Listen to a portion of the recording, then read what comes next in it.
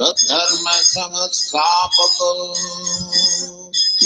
lokanang hitakaranahu tribhuvane mannau saranyakanu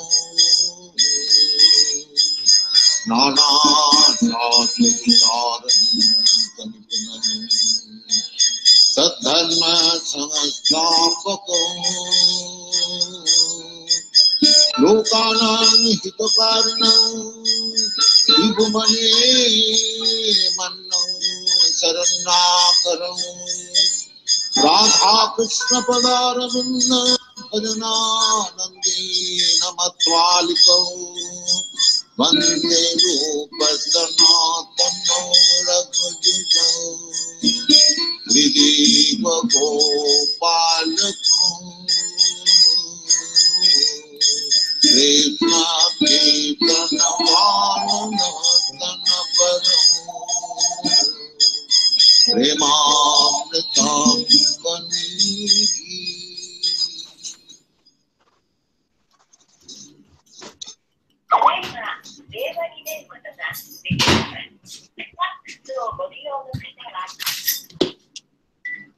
Moshi.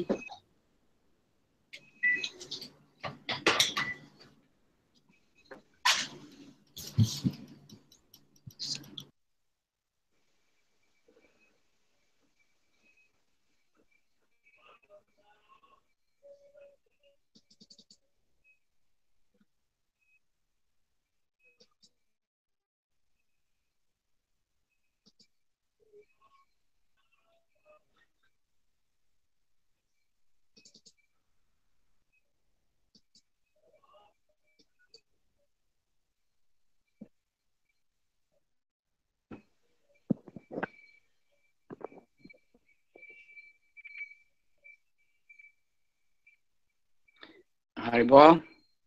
Hare Krishna Maharaj, good evening, my home base. Okay. Surprise, surprise. でも誰もいないよ。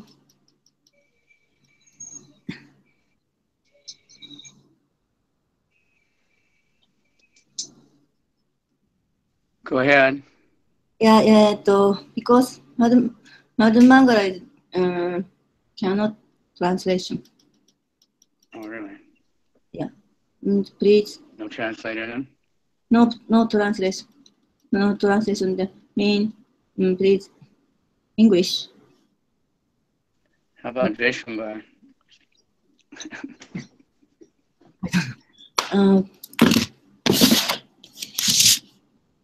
Please English, okay? Only English. You want to have the class only in English? Yeah. Okay. Okay. Can do that.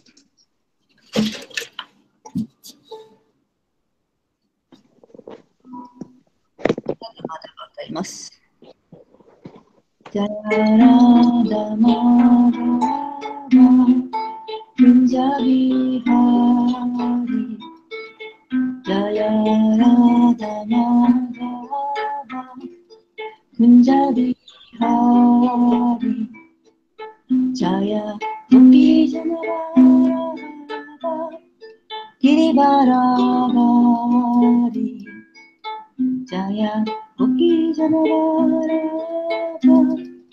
Girivaradari Yashodanandana Bhaja Jana Manjana Yashodanandana Bhaja Jana Manjana Yamuna Tira Manachari Yamuna Tira Manachari Jaya Radha Madhava Punjabi Hari Jaya Radha Madhava Punjabi Hari Jaya Gopi Janarada Girivaradari Jaya Gopi Janarada Girivaradari Yashodanandana Vajajananandana Yashodanandana Vajajananandana Yamunatira Banachari Yamunatira Banachari Jaya Radha Madhava Kunja Vihari Jaya Radha Madhava Kunja Vihari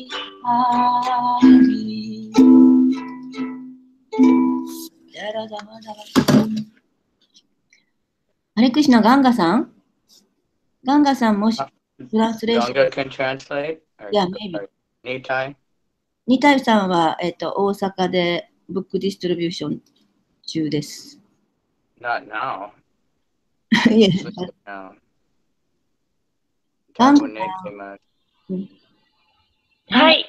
はい。ここからできる限りでいいので、はい。日本語に訳してくださいますか。はい。じゃあ、わからない単語があるかもしれませんけど。その場合は端折っちゃって、でも、はい。わかりました。お願いしおます。願いします。はい、お願いします、クロムハラージ。ありがとう。 Okay. Canto Roku, Chapter 5. Junana, Yes. Panchavimsati.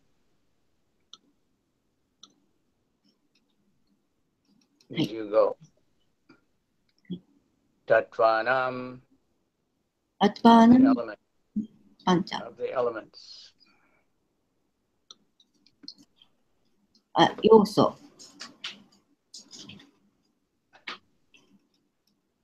You have the translation, Jamuna, right? Yes. 読んでください。はい。Tattvanam アトバーナム the elements. elements。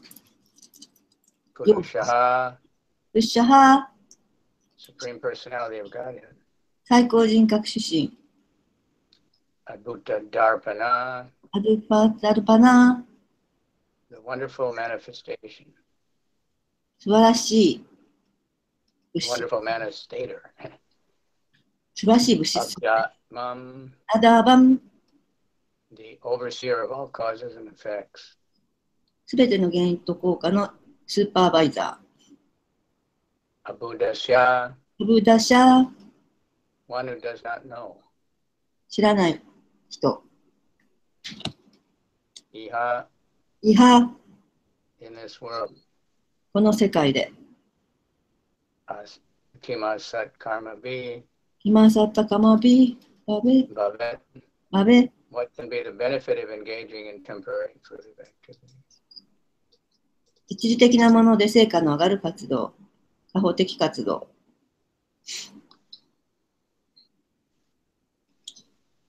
For translation, Narada Muni had said there's a house made of 25 elements. The Haryashva understood this. The Supreme Lord is the reservoir of all 25 elements. And as the Supreme Being, the conductor of cause and effect, he causes their manifestation. If one engages in temporary fruitive activities, not knowing that Supreme Person, what benefit will they get? 25の要素から作られている家があるとナーラダムニは言いました。ハリシャバたちはこの類推を理解しました。地上師は25の要素の貯水池であられ、最高の存在として原因と結果の指揮官として権限の原因を引き起こされます。最高の人を知らずして儚い過保的活動に従事。一体どんな利益が引き出せるというのでしょうか。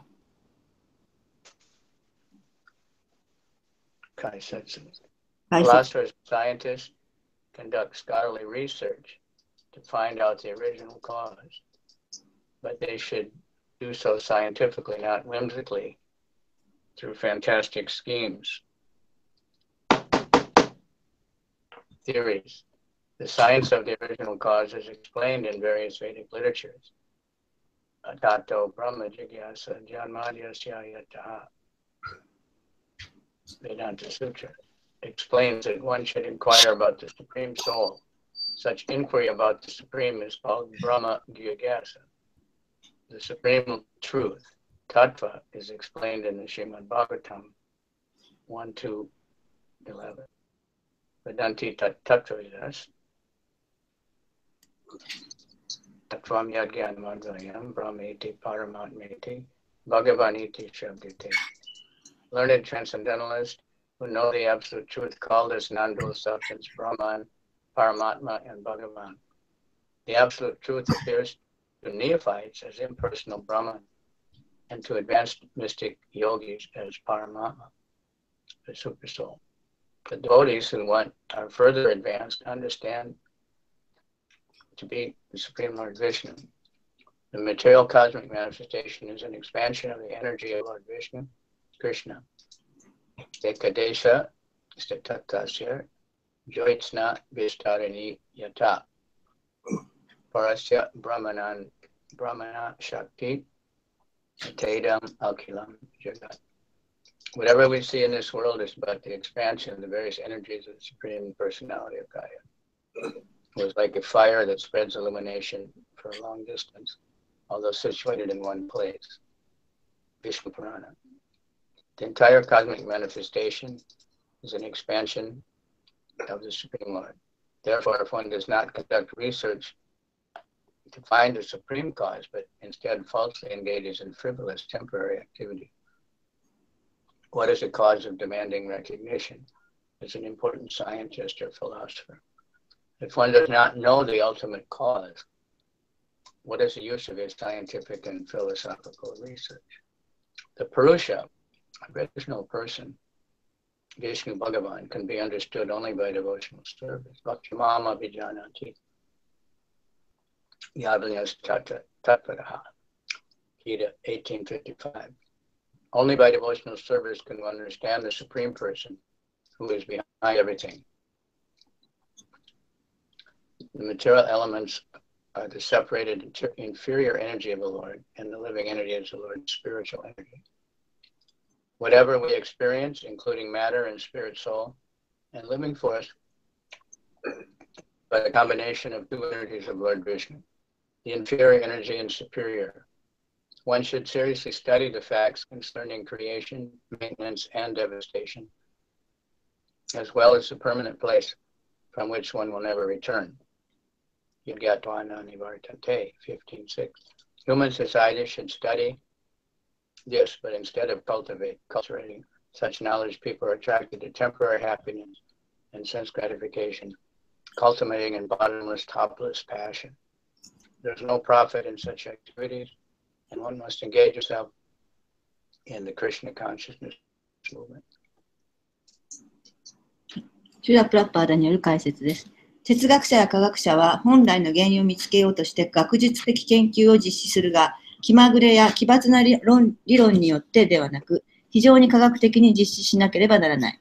本来の原因の科学についてはいろいろなベーダ経典が説明している。最高の魂について質問しなければならないとベーダータスータラは説明している。地上史に関するそのような質問はブラハマジギャーサと呼ばれる。絶対真実タットバはシュリマド・バガバタム1巻2章11節が説明している。絶対真理を知る優秀な超越者はこの不二元論の実態をブラフマン、パラマータマー、バガバーンと呼ぶ。初心者には絶対真実が非人格ブラフマンに見え、発達して神秘ヨギにはパラマートマ、つまりスーパーソウルに見えるが、さらに発達している献身者は絶対真理が至上主ビシュヌであると理解する。この物質宇宙権限はシュ・クリシュナ、つまりシュ・ビシュヌのエネルギーの拡張体である。この世界で見えるものはすべて至上人格主神の様々なエネルギーの拡張体に過ぎません。主は一つの場所に位置していながら、この輝きが遠い場所まで届く火のようです。ビシュヌプラーナ、宇宙権限全体は至上主の拡張体である。故に最高の原因を探そうとしなくて、代わりにつまらない一時的な活動に誤って従事して、有力な科学者や哲学者としての承認を要求して、一体何になるというのか、究極の原因を知らなければ、科学的、哲学的研究が何の役に立つだろうか。本来の人、つまりプルシャ、バガバーン、ビシュヌは、献身奉仕をすることによってのみ悟ることができる。献身奉仕によってのみ、すべての背後にいらっしゃる至上主を理解することができる。物質的要素は主の分離された劣勢エネルギーであり、生命体は主の精神エネルギーであることを理解しようとしなければならない。私たちが経験することは何でも、物質と精神根、つまり生命力を含めて、主ビシュヌの2種類のエネルギー、劣勢エネルギーと優勢エネルギーの結合体に過ぎない。創造と維持と破壊、そして決して戻る必要のない永遠の場所に関する事実を真剣に学ばなければならない。人間社会はこれを学ぶ必要があるが、このような知識を育てる代わりに、人々はピンとキリのない激動を極める、儚い幸せと感覚満足に魅了されている。そのようなことをしても何の利益もない。クリシュナ意識運動に従事しなければならない。フィニッシュ。Om Agana Timiranda Shyaganandana Shalakaya Chaksu Militanyena Tasmai Shri Gurave Namah Shri Chaitanya Manobhistam Stapitam Yena Bhutale Swayam Rupa Kadamayam Jadati Swapadachika Vandeham Shri Guru Shivta Padakamalam Shri Gurun Vaishnavam Scha Shri Rupam Sajajatam Sahagana Raghunathan Vitam Tam Sajivam Savitam Savadutam Pradijana Sahita Krishna Chaitanya Devam Shri Radha Krishna Padan Sahagana Lalita Shri Vishakan Vitam Cha Namo Vishnu Padaya Krishna Prastaya Bhutale Srimati Bhakti Vedanta Swaminiti Namani Namaste Saraswati Devi Gauravani Pracharane Nirvisesha Shunyavari Paschatya Desita Namo Vishnu Padaya Krishna Prabhule Srimati Bhakti Siddhanta Saraswati Namani Namo Varshabhanavi Devi Dayava Daya Kriprabdaye Krishna Sambandha Vigyana Dayane Prabhavina Madhu Jojala Premaja Shri Rupa Nuga Bhaktida Shri Gaura Karuni Shakta Vigrahaya Namostute Namaste Gauravani Shri Murtaye Dinatarane Rupa Nuga Viruda Apasadanta Dvanta Harane Namo Gorkishoraya Satchit Vairagya Murtaye Vipralambara Sambode Padambudaya Te Namaha Namo Bhakti Vinodaya Satchit Ananda Namane Shri Gaura Karunashakti Rupa Nuga Varaya Te Gaura Virbhavi Bhume Stam Nirdesta Sajana Priya Vaishnava Sarva Bhoma Jagannathaya Te Namaha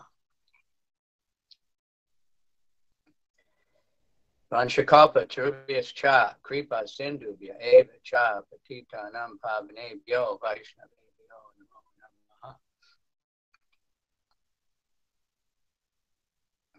Namo Mahavanaya Krishna Prema Pradayate Krishnaya Krishna Chaitanya Namane Gaura Tvishe Namaha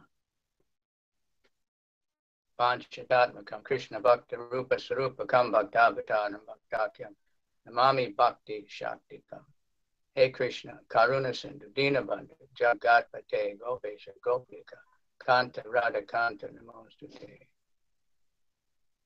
Jayatam Surato Pangor Mama Mandir Matergiti Matsarva Shipadambo Joshi Shivada Madana Mohano Divyat Kopa Dumada Shima Nagara Sinhasan so Shishi Radha Shiva Govind Devo Presta Livi Sevimano Smarami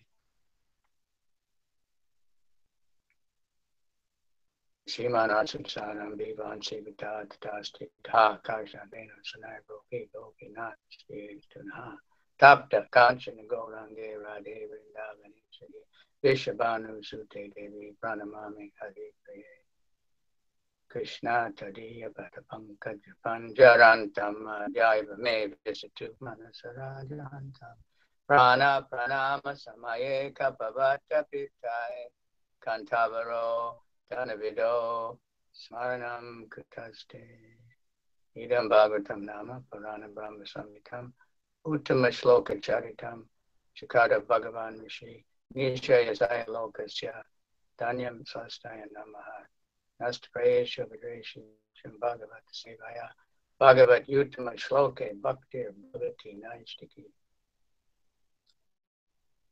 Okay, so the purport starts out, and people, philosophers, scientists, they have this idea, they want to find out the origin of everything, the origin of life, or the origin of the universe. Guru Maharaj, may I Yeah. ask, if possible, little bit small sentence, because if too long, I cannot catch. Okay. They I'm are sorry. trying to find out the origin of everything. 彼らは、すみません、スタートの。すみません。Once again, Maharaj, sorry. The philosophers, scientists, they claim they want to find the origin of everything. 科学者たちは、I don't think it's going to work. I mean, that's like, I can't be any more simple. Okay. Where's Madhu? 今日は病気です。シックだ。 Okay. 飛ばしていいです。わからないところは。はい。ちょっと、じゃあわかるところ。Today is Banu Swami's birthday. Yes. 今日はバヌスワミのお誕生日の日です。 So that's an auspicious day. Can remember how when he was just visiting a temple when Prabhupada came to Japan.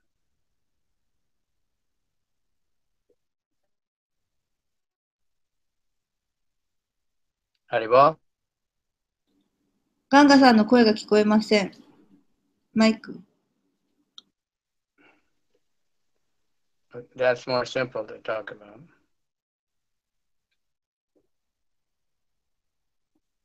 ガンガさん。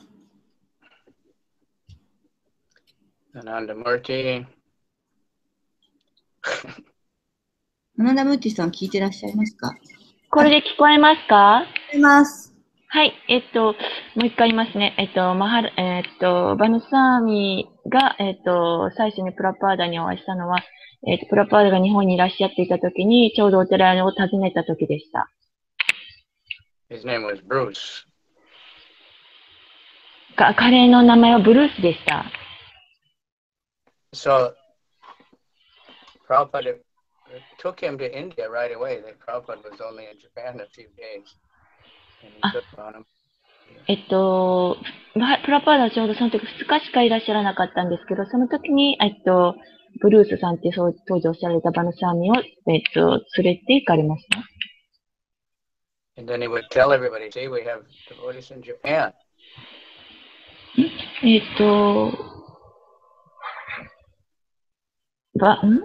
ちょっとわからなかった。Prabhupada would tell all the Indian people, just see, we have devotees. Yes, yes. OK。インドに連れて行かれたんですけれども、この人が日本人のただ一人の日本人の方ですと、インドの方に紹介されました。You know, that makes a very big impression on everybody, because Banu Maharaj. その時にとてもインドの方々にすごく印象深かったと思います。というか、印象深く、映ったと思います。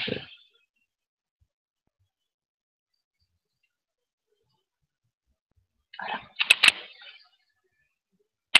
聞こえてますか？はい、聞こえてます。 Ganga just getting cut off, or she just can't follow. So what to do? Should I just speak in English and I just forget it?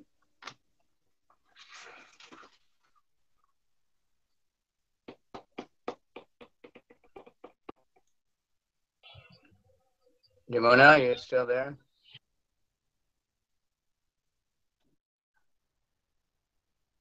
はい、聞こえています。ガンガさんの声が聞こえなくなりました。松村さんいらっしゃるから、松村さんもし助けができたら。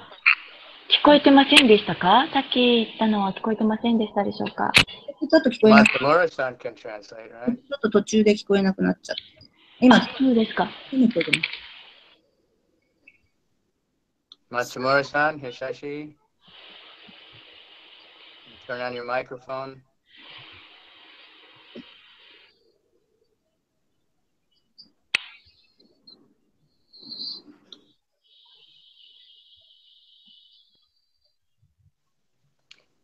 I couldn't connect with the Kirtan mail yesterday. グルマハラジャイエス、昨日、キルタンメラに、接続というか、つながることができませんでした。I saw Gita Devi said it was sugoi, wonderful.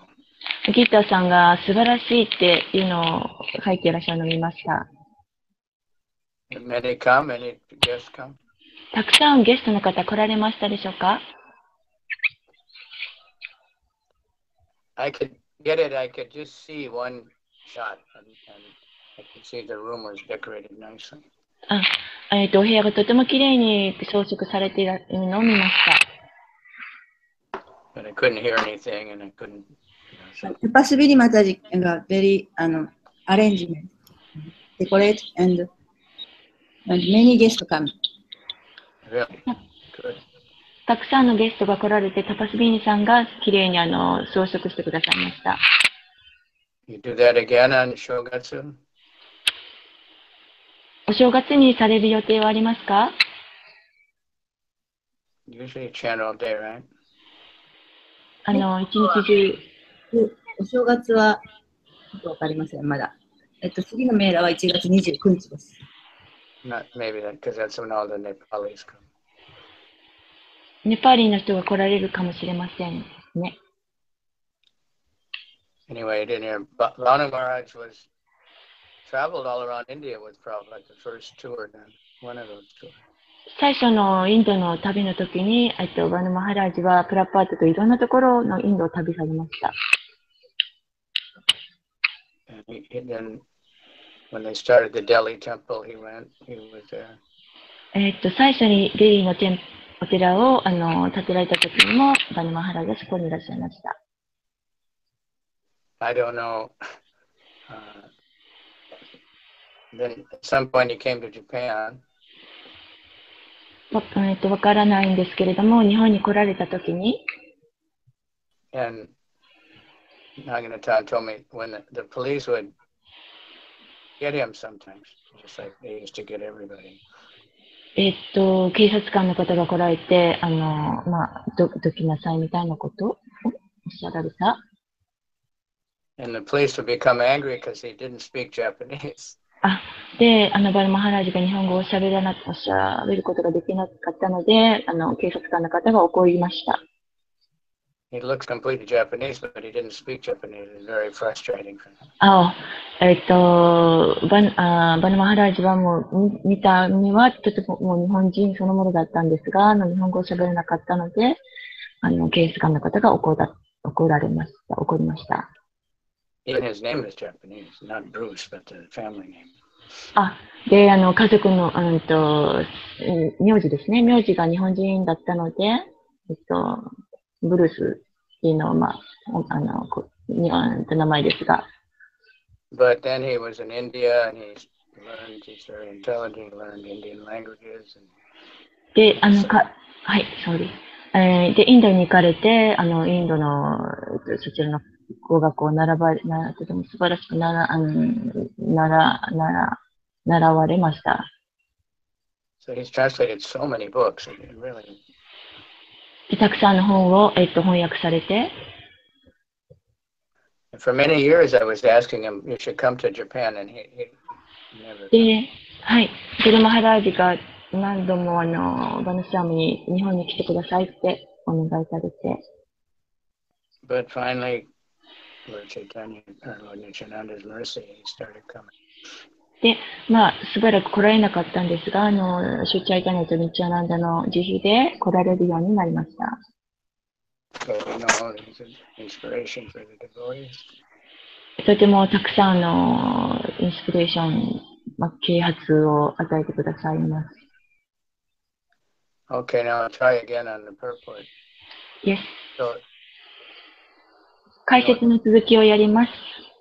people want to know the origin of things. Where does everything come from? 人々はどこから本源からどうやって来るのかということを聞きます。So philosophers, scientists, they try to think of something. 哲学者や科学者は、まあ、そのことに関してどうにかこうにか答えようとするのですが、The philosophers, they just come up with all kinds of crazy ideas. 哲学者の方は、ちょっと聞こえづらかったんですけど、最後の哲学者の方は、まあ、何々とおっしゃったと。何々と考えていると。And they say, scientists say it came from nothing. Some philosophers say that also. First there was nothing. 科学者の人は何か無から来るっておっしゃり、And then something came out of the nothing. 何かが来たのは無から来るとおっしゃっているということで、And then it developed into life. ちょっとわかる。 Anyway, はい。 the scientists, they do things like they have a big telescope. 科学者は、大きなテレスコープって何かな、顕微鏡かしら。顕微鏡があって、And they think that they will look out into the space and then they'll see the original beginning of the universe. 顕微鏡じゃないのか、望遠鏡かな。なんか、宇宙を見ると、なんだっけ、最初の根源の何かものがある。ごめんなさい、なんかちょっとよくわからない訳になってしまいました。ちょっとわかりません。ごめんなさい。はい。 So they just keep making bigger and bigger telescopes and more money. 顕微鏡じゃなくて望遠鏡みたいなんですか、大きいものをたくさん作っていって、何かを発見しようとしていますか？ Other kinds of scientists, they make big machines and they're supposed to find the smallest thing and that will be the original. 大きな機械を使ってなんか小さいものを見つけようとしている。But the scripture makes Krishna, it's very clear that it all comes from Krishna. でも経典はもうクリアに正確に言ってます。すべてのものはクリシュナから来ています。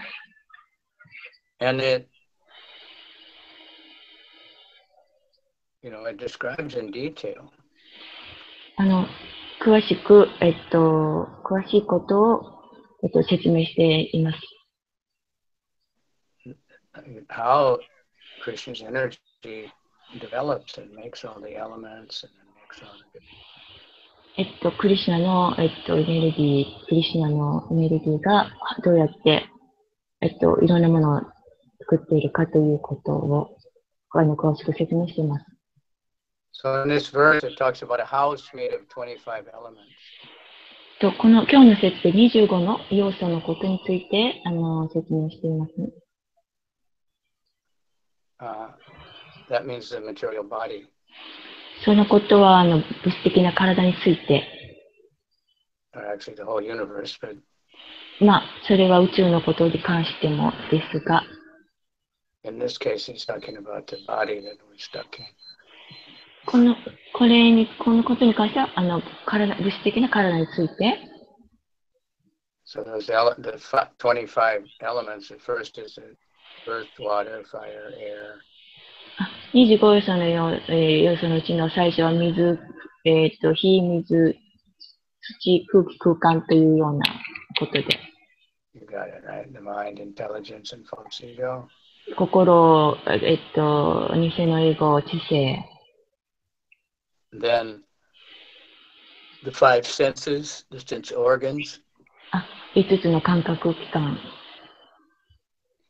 The ですね。 tongue and the nose. 鼻とか舌、 The ears and the eyes. 目、耳、 And the touch. 触る、触覚ですか？触る感覚。Then the sense objects. センスオブジェクト。things we can sound and sight. はいはい。音とか、音とか、the objects of the senses, and then this. 感覚から来る、あれですね。音とか。And I can't remember a few other things, but so we're stuck. We're living in this body made out of all these things. と、体はこの25の要素から成り立っています。So that we have to get out, we have to understand this is Krishna's energy, and Krishna can get us out. これ、私たちは理解しないといけないのは、これはすべてクリシュナから来ています。Otherwise, でなければ、 working for fruitive, trying to gratify the senses, just working like that is useless. It'll just create another body. あとそれを理解しなければ、みんなはとても一生懸命、感覚を満足させる活動に従事していて、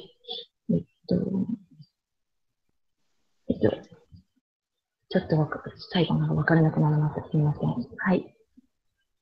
So, the verse there, this very famous one, Brahmeti, Parameti, Bhagavan, three different ways we can perceive the Supreme. 3つの方法で、思考主を悟ることができる方法、悟る方法。Brahman is the Hikari, the light. あと、ブラーマンは光ですね。光の悟り。I don't know if we had a meeting one time when I was first in Japan, one man organization, about reincarnation. グルマハラが最初日本に来られたときに一人の方が、リンカーネーションについて。So he had many Buddhists there speaking about reincarnation. OK。たくさんの仏教徒の方がいらっしゃって、その方たちが、リンカーネーション、リンの先生についてお話しされてました。But we're all saying different.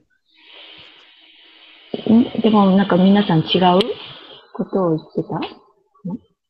But I remember one, he said, when you die, you see this big light.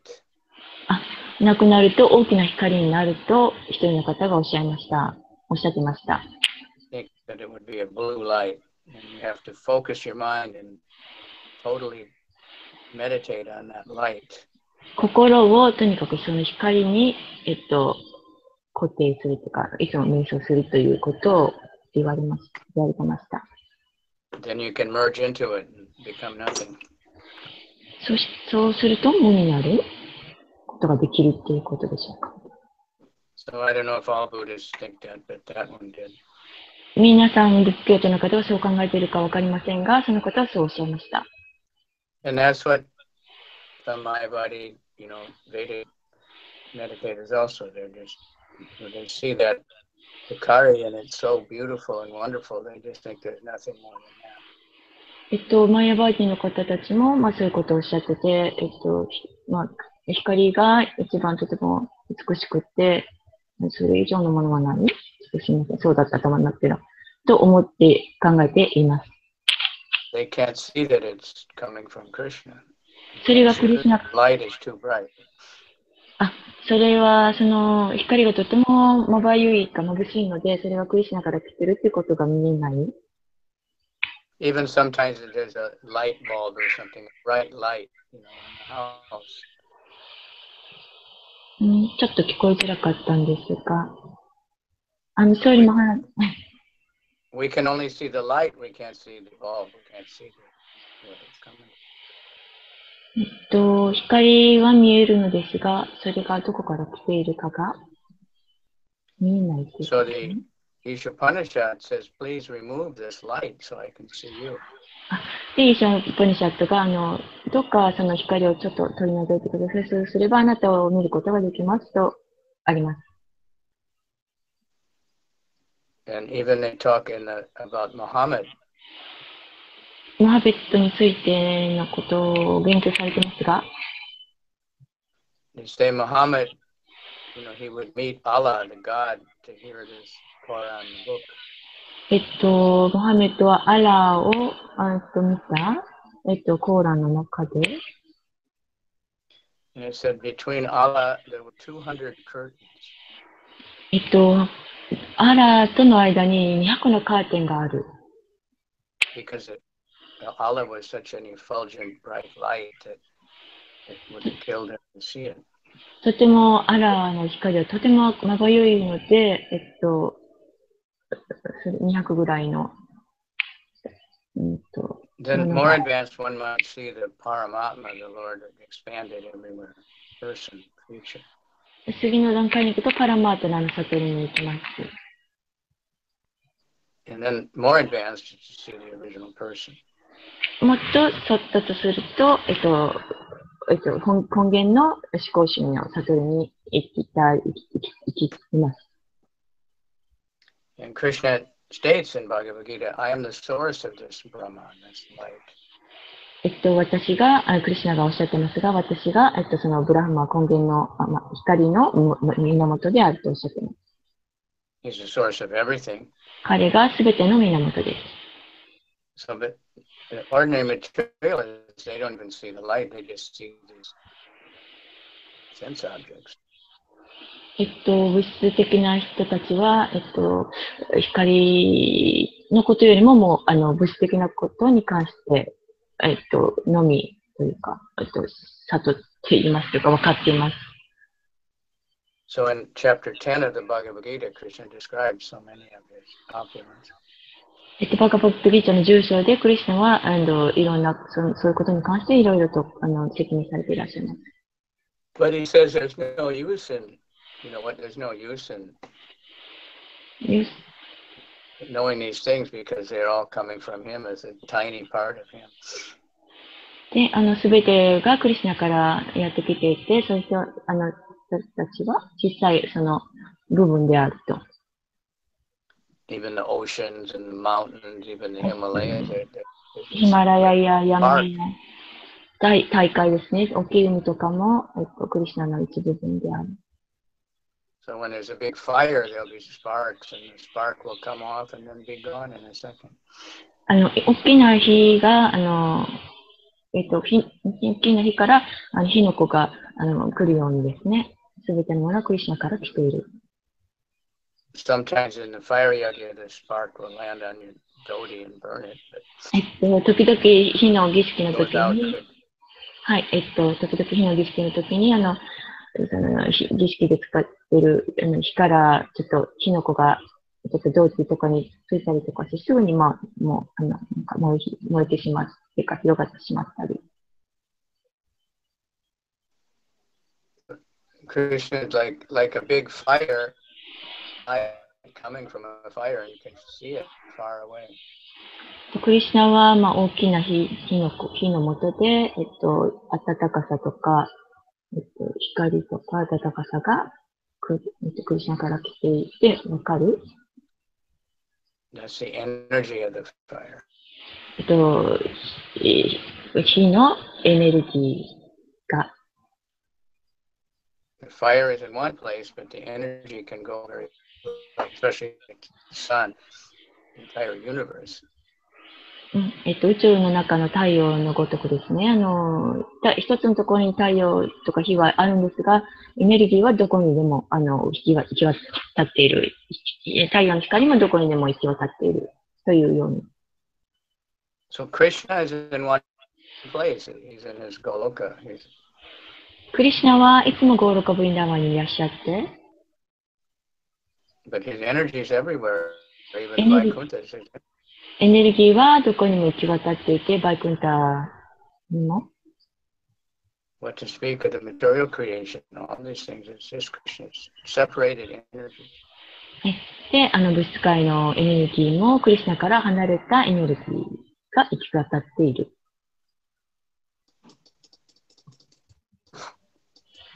And again, Bhakti-mama Vijayanati, but this is stated so many times. Only by devotional service can you really know Krishna. で、何度も説明されていることですが、献身奉仕を通してのみクリシュナを悟ることができる。It's inconceivable that we can have this mercy to be able to render service and at least know about Krishna. 私たちはとても慈悲をいただいていて、クリシュナに奉仕をすることができ、最後の、その、すみません、ちょっとわかります。We have pictures of Krishna, we are able to chant Krishna's name. It's the causeless mercy of the Lord. クリシュナの聖なる皆を唱えることとかっていう、もう一つちょっと忘れましたけど、それというのはクリシュナからの、言われない慈悲です。Because of Nityananda and Lord Chaitanya's mercy. シューチャイタナとニチャーナンダの慈悲です。So we should try to understand. 私は理解しようと努めなければいけませんが、Krishna says in Bhagavad Gita, just try to understand. で、バガバティギターの中でクリシュナがおっしゃっていますが、理解しようと努めてくださいと。Try to understand how, I'm within everything and outside of it. で、理解しようと努めてくださいと、私がすべてのところにエネルギーとしていて、The materialist or the Mayavadis, they can't accept Krishna because they say, well, he took birth, so therefore he's ordinary. 物質的な方や、マヤバリたちは理解できないのですが、But devotees understand Krishna is unborn, but he takes birth, but he doesn't really take birth, he just makes a show. 献身者は理解します。クリシュナは実際には生まれることのないお方なのですが、ちょっと最後にわかりませんね。So try to understand. で、そういうことを理解しようと努めてください。So, the neophyte devotee, we might get puffed up thinking, oh, I'm very special because I know Krishna. 初心者の献身者の方々は、ちょっと高慢になっているというか、で、私がクリスチャンのことを知っているって思っている。It's very rare. それはとても稀なことです。But we have to remember that Lord Chaitanya is Patita Pavana. いつも私たちを分からなければいけないのは、シューチャイタニアはパティタパーバナです。And he's the savior of the most fallen. そして、とても堕落した魂を救うお方。So we should think, because I'm so fallen, Lord Chaitanya has picked me up. で、私たちは思わなければいけないのは、私がとても堕落しているので、シューチャイタニアが慈悲深くも、救ってくださった。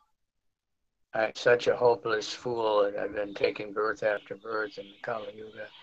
So Lord Chaitanya couldn't tolerate to see that, so he picked up. カリユガの魂が、何度も生まれ変わり、死に変わりしているので、シュチャイタニアが慈悲深くも、救い出してくださっています。So everything is just the energies of the Lord. すべては、思考主からのエネルギーです。から来ています。That's explained, the inner basics of it is explained in the 7th chapter of Bhagavad Gita. バガバットギターの中の章でそのことが説明されています。It lists off the material elements, earth, water, and fire, and so on. 5つの要素ですね。土、水、火、空間。Then it says there's a higher energy, the soul. そして高いエネルギーが魂。The individual souls. ここの魂。And then the next verse says, Etadyo Nini Bhutan. Everything is a combination of these things. で、すべてはそれはすべてはその、コンビネーションって言ったら、そういうの混ざったものからできている。すべてがそこからできている。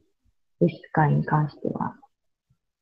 Because of the desires of the individual souls, the material elements get combined in different ways, so we can try to enjoy. で、その個々の魂の望みによって、混ざる要素というか、その物質要素が混ざる、個々の要素によって変わってくるというか、混ざり方が変わって、出てくる、エネルギーが出てくる So knowing that we're so fortunate, we should feel compassion for the souls who are still trying to enjoy the material world. 私たちは慈悲深く、なければいけませんということかな。そう言って、まあ、落ちて苦しんでいる魂に対して、Because conditioning is very strong. 制約されているのはとても強いからです。One of my godbrothers had told a story how he was at his daughter, he went to Australia and his daughter was getting married. 私の兄弟弟子の方の、オーストラリアに住んでいる方で、娘さんが結婚される。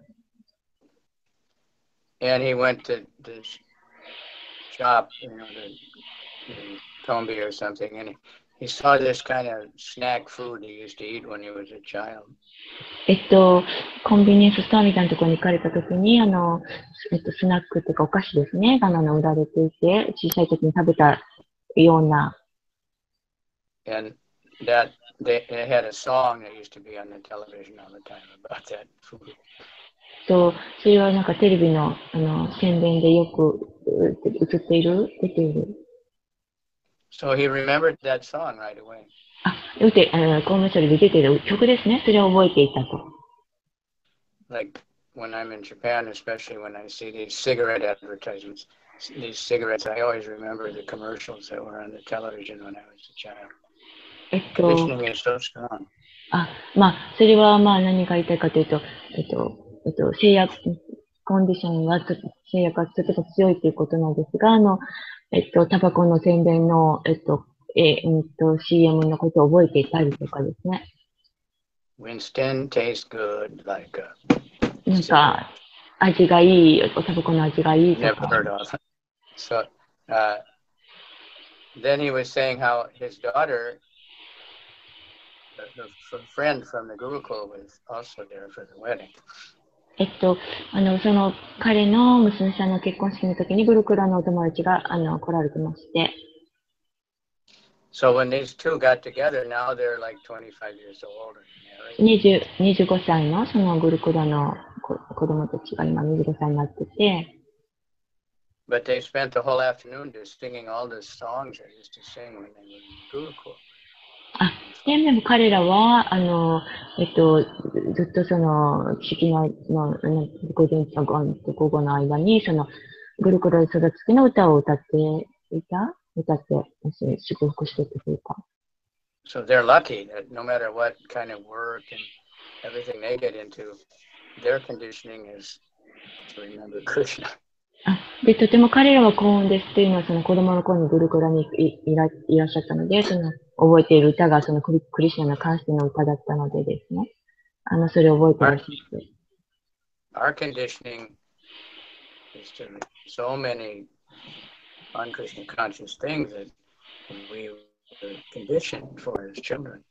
私たちの子供、幼少時代の時は、そのクリシュナ意識に関してない曲とかですね、とか覚えてたりとかです。So we need the mercy of Lord Nityananda. We have to beg for it all the time that we can fix our mind on Krishna. で、私たちは日曜ナンダの慈悲を恋求めるというか必要としてますというのが、そういった覚えていることとかがあったりして、そういうのを浄化してくれるように。Queen Kunti prayed Gange Vogam that let my mind flow to the lotus feet of Krishna without any interruption. クンティヒの祈りの中で、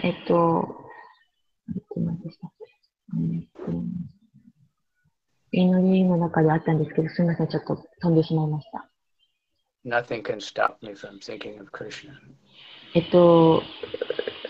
クリシュナの考えることを止めないで、いつも考えているということですね。She makes comparison to the Ganges River. It's flowing all the way across India. ガンジス川に行って、ガンジス川渡ってかな And there's so many things in the way, and now the men are building big dams and so many things, but nothing can stop it. なんか、ちょっとわかんないから、ビルが建ったりとか、止まることがないちょっとすいません、違うかもしれないです。はい。 gets to the ocean, and no matter what's in the way, it will just take it along with it.なんか、オーシャン、海の方に行く。 So if we beg for the mercy of Lord Chaitanya, we can also keep chanting no matter what kind of difficulties come. シューチャーチャンネルに祈って、どういう困難が来ようと、もう、シューチャーチャンネルに祈って。 Then we have to beg for it. 恋にがいます。恋にがいます。 So by the association of devotees, we can remember and have more opportunities to serve. 献身者との交際によって、いつも覚えていて、奉仕をする機会をいただけるように。 Okay, I guess Banu Maharaj empowered Ganga to translate. バニマハラージが Is it Ganga translating? はい。 Yeah, you're doing really good. I think talking about Banu Maharaj, then you got empowered. ちょっとよくわからなかったですけど。 Banu Maharaj is a very dedicated translator. Every day he translates no matter what. バヌマハラージはとてももう、翻訳の方に、すごく、集中されてまして、たくさんの本をご翻訳されてますか？ And it's interesting because he's translated so many books of the Goswamis that are very high level. バヌスワミはとても高度なゴスワミの本を翻訳されてます。But he gives such simple basic classes on the Bhagavad Gita because that's the conclusion of it. で、マハラージはでもクラスの時にはとても簡素な、わかりやすい点ですか、わかりやすいクラスをされて、 So we should thank Lord Chaitanya for inspiring him to come to Japan. で、シュチャチャに祈って、マハラージが日本に来られるように、仏教に来られるように。 All right, so thank you, Ganga. Very good. You translated really nicely. I'm sorry, not so good. But so, thank you, Maharaji, to try to very simple sentence and simple words to say. You said, thank you so much. ガガさん、ありがとうございました。今度、そういう時はよろしくお願いします。はい、もう言葉がわからなくて、本当に申し訳ないです。ありがとうございます。I see Matsumura-san is there, but he didn't turn on his 松村 mic. さん、メッセージがありまして、his microphone doesn't work. No, the new one. ニューワンの Cheap. 松村さんにお願いします。 Microphones are very cheap. まあ、松村さんをちょっと、はい。マイクのなんか。Translated one chapter of the Bhagavatam because I mentioned in the class that one chapter that I like so much from the 11th canto. And he translated, so I'm going to try to get that printed for the devotees. なんか11章のことが、それをご訳して、みんなに説明したかったんですけれども、シュリマルバーガタンですかね。Obviously, we need more translators. マツさん、病気ですか？なんか、he says なんか、ジャンクオイルなんとか、気持ち悪いけど。He feels little sick, kind of. なんか、古い油の香りを嗅いで、頭がガンガンします。He smelled kind of old oil, so he feels dizzy. He has headache.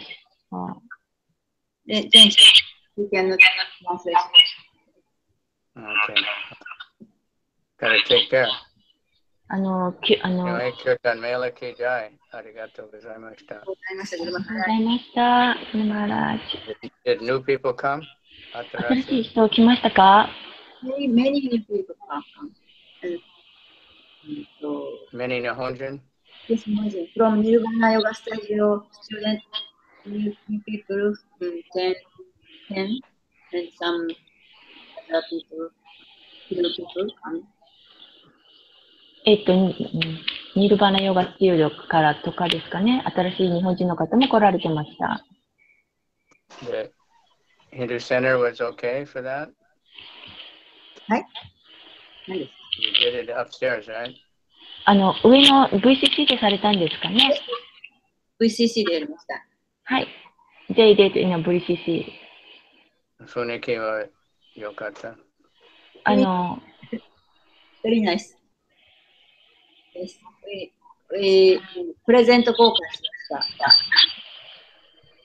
Okay. どうもありがとう。Tomorrow is Saturday, but probably we'll give class, maybe. Okay. Saturday after tomorrow, if you can give class, okay. あさってはい。お願いします。Okay, Kyo, very interesting because internet not very good, but this worked. Krishna wanted. Okay, ありがとうございました。ガングデビキージャイ。カビチャンドルブルマージキージャイ。ガンガさん、ありがとうございました。ありがとうございました。すみません。Translating Ganga, then you can help us a lot. はい、拙い英語じゃなくて翻訳ですみません。練習してください。どうも、すみませんでした。そういう機会があったらどんどんまとめてもどんどんそういうお願いします。はい。よろしくお願いいたします。ありがとうございました、クルマハラージ。ありがとうございます。